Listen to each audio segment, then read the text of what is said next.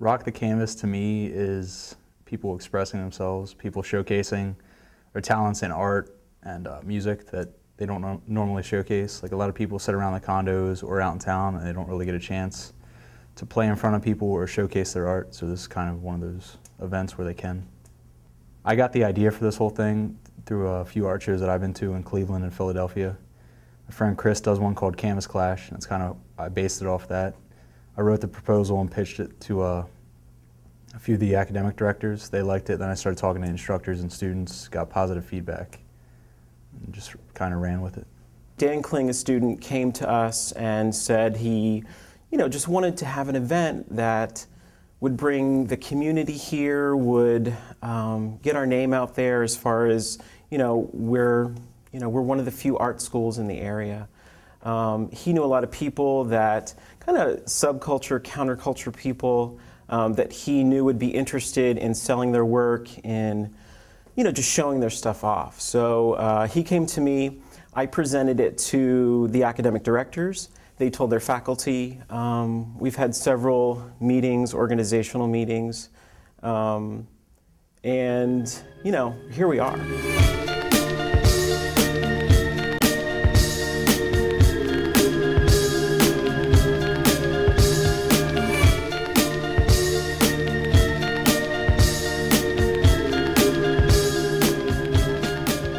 Well, as a graffiti artist in a city that's not really known for graffiti art, or doesn't have a lot of graffiti art exposed, it's exposure for me. Rock the Canvas means I can show my work and make myself known and hopefully get some business.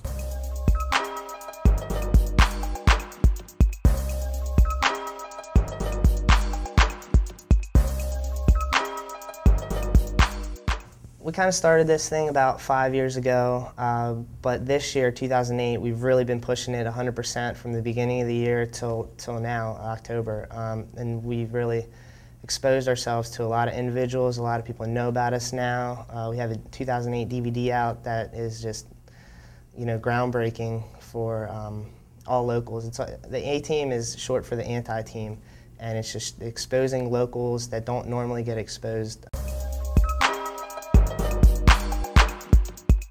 When we ride at comps, all we have is motorcycle and ourselves, and we have to make it presentable and entertaining for everyone to see.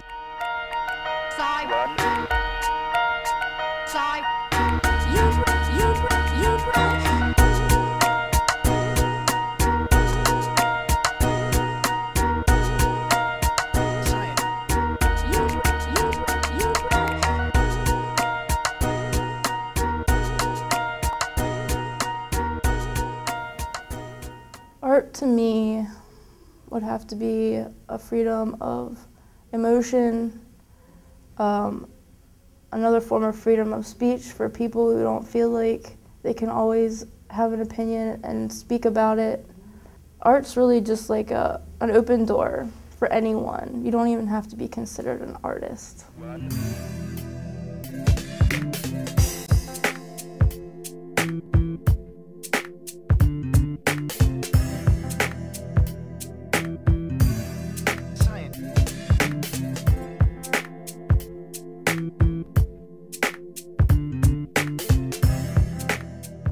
Anything that's self-expressive and creative, I think, is art, as far as I'm concerned. Really the way people see the world. There are two types of artists. There are plagiarists and there are revolutionaries. And pushing the edge and changing the way people view their reality is how science progresses and how humanity as a whole progresses. Side.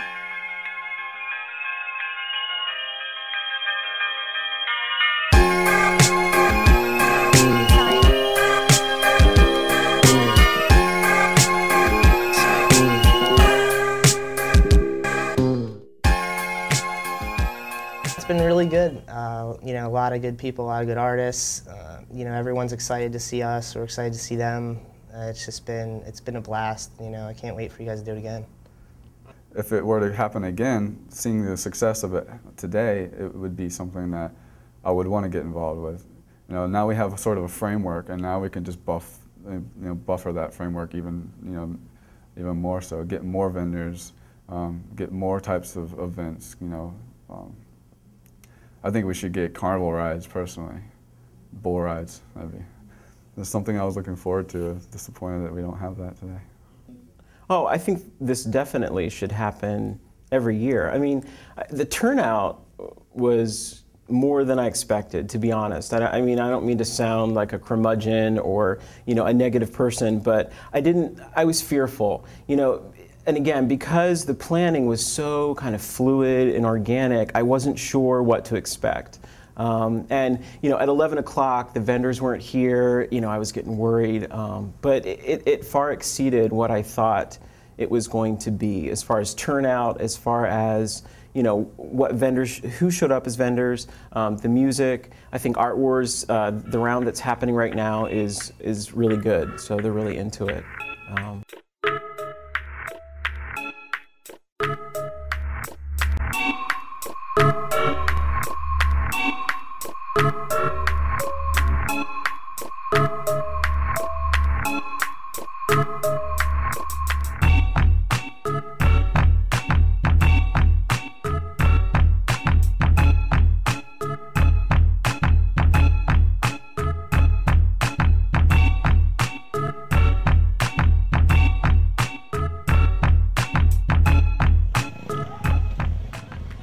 Right now?